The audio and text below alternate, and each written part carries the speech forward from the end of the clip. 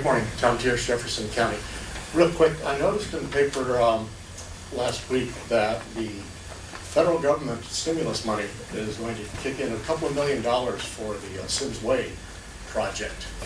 And now last year, the Board of County Commissioners decided to chip in $500,000 toward that project.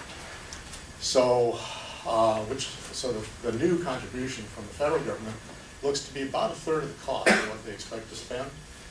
So it seems to me that it would be fair and reasonable to reduce the county contribution to that particular project proportionately, because otherwise what's going to happen is the city of Port Townsend is going to get a couple of $1 million windfall, and the county's going to get nothing back from it.